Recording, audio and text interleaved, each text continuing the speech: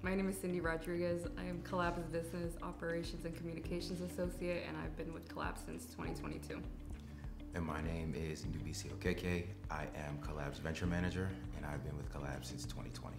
So Collab is a community-centered business accelerator that empowers individuals and families to kind of use entrepreneurship to build wealth, create jobs, and kind of shape their communities.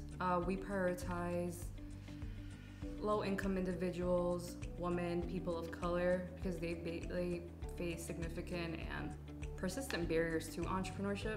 Our mission is to use entrepreneurship to create opportunity for people in New Haven. What we like to do, I think in addition, is we want to provide impactful and rigorous business support to entrepreneurs who historically have not had access to entrepreneurial education, like Cindy was saying. So that is people of color, women, people of low income. And we do that on a continuum in our programs.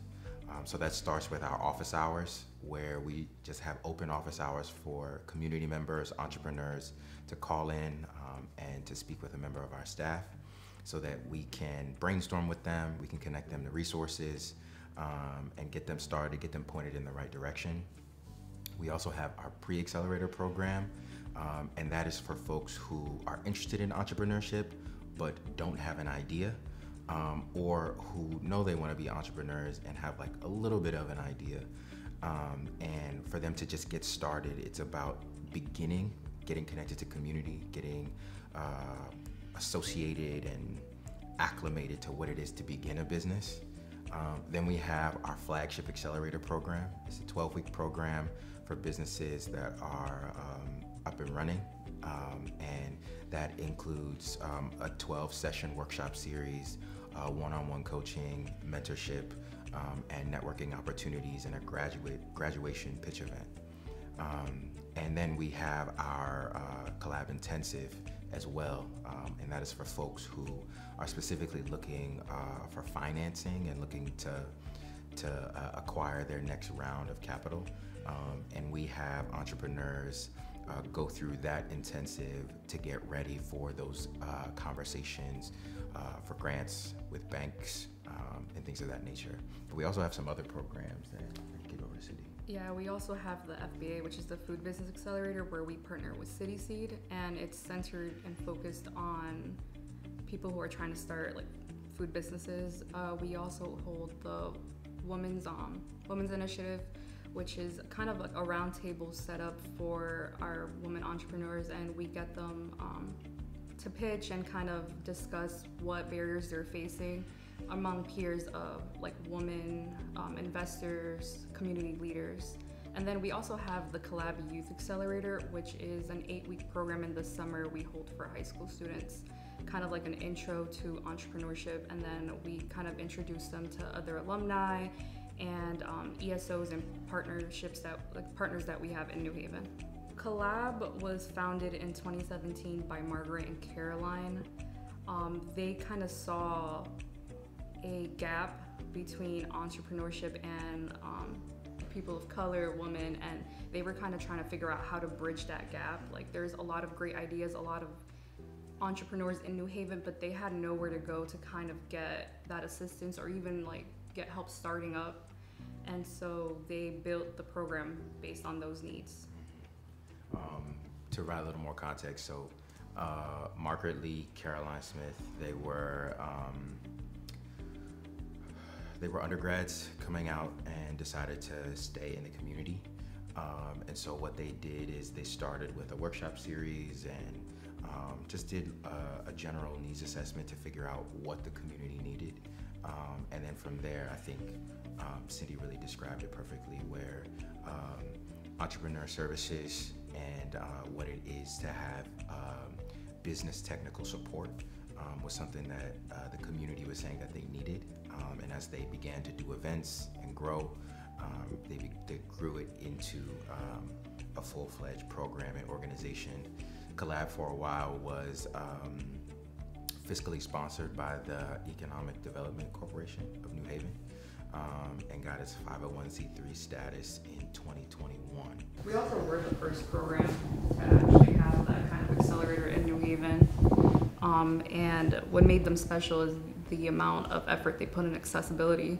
Like, they made sure to have translators, they made it remote, they provided childcare services, transportation, access to technology, and they were kind of that bridge that the program really needed to be really inclusive. Collab often likes to say that it's the front door of entrepreneurship. So people who are looking to get involved, people who are just getting started. And we've been able to add value to people who've been in business for a little while as well. But one thing that we do have our eye on is what it is to give access and to give opportunity. I got involved in 2020. Actually, it was, if you remember in 2020, there was a global pandemic. But this opportunity came across just like my email, and got involved in that way after finishing school myself. And so that's how I got involved. I was one of the first 2 hires of Margaret and Caroline. And so that first team, we began to kind of grow Collab more in 2020. I got involved in the fall of 2022. I was honestly working, so I was actually working for the New Haven Fire Marshal's office, and I was looking to get more involved in the community, so I started searching for different opportunities, and I came across Collab. And after doing some more digging on what Collab was about and their mission, I was like, I gotta get in there. And so I applied. It's been incredible to work with the businesses that we have. There are so many to name. Yeah, I couldn't even say like, oh, this one. I would say, just as in my experience running our programs, coaching businesses, it truly is a transformative experience to watch people try and build out an idea that they have. In many ways, people feel like it's an extension of them. And so when you are coaching them, or when you are giving them tools to build it, it actually is a transformative and deeply connecting experience. And so I think I just feel in awe of our businesses, of our entrepreneurs, because they work hard daily and are really doing it. They're really building. The confidence they come in with the lack of confidence they come in with, and the amount of confidence they leave with, it's just beautiful to see, because we always hold these showcases at the end of the cohorts, and seeing how much they change and how proud they are and how more put together their idea or their business plan is, it's just beautiful. So I honestly can't point out a single one, because each and single one of our graduates put in the work. And I think confidence is just like one aspect. We actually measure it. We actually measure whether confidence from beginning to the end of the program. But that's just like one of the ways that we measure success in our impact reports, because I know that Cindy works on really hard. Over 80% of our businesses are still in operation, millions of dollars of follow-on funding, over 200 jobs created. And so we're seeing the success commercially, because as well as personally. And both of those actually really matter. We want people to be, a program like this, an organization like this is seeking to transform lives. Lives are multifaceted. We want to build confidence. We want to be able to build capacity in education, and that's one aspect of it. But we also want it to have results, because people do have lives. We're hoping that people have access to build generational wealth, can at least begin that process. And so one without the other is crippled in some ways, false in some way.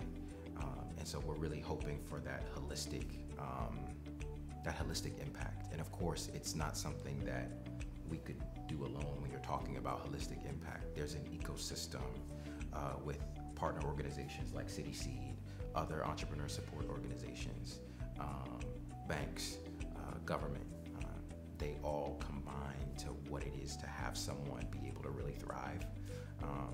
And we are hoping that people in these communities could learn and have help in navigating these structures so that they can benefit as well. So right now with City Seed, we're gonna hold a FBA, so Food Business Accelerator showcase, and that is where we help like 10 to 14 entrepreneurs come and vend their food, and the community gets to come and like sample, connect, and last time I think was it Lamont that came to the event? Yeah, Governor Lamont. And it was like over 400 people, and so we're trying to get that same level of exposure to our entrepreneurs this time too. We try to hold panels for particular issues right now. So I'm trying to curate a kind of entrepreneurship and immigrants panel discussion, hopefully by the end of July. But we host a lot of events like that, and And of course, active on social media. We publicize our events that way. We have outreach partnerships with other organizations, with the Chamber of Commerce, the Greater New Haven Chamber of Commerce, because there are many Chamber of Commerces, and the like. So that's how we kind of get involved with outreach. we also do we're trying to get into weekly newsletters, but I usually do monthly newsletters to tailor for our community, and then there's one tailored to our entrepreneurs, and then we kind of try to make sure we're tapped in with any opportunities, even festivals, fairs. Yeah. We're at Fairhaven Day. Yale Venture Summit. Yeah. We're supposed to table there, and we actually got free tickets secured for a lot of our graduates, like things like that. We try to make sure we could tap in with them, and they know that we still support them and we're still a resource for them, even though they graduated. So if you're an entrepreneur and you would like to get involved with us, if you're a community member and you would like to support, you can go to our website, collabnewhaven.org. It has all of our programs, has a button to donate. We're also on social media, Facebook, Instagram, on LinkedIn as well. And we look forward to connecting with you.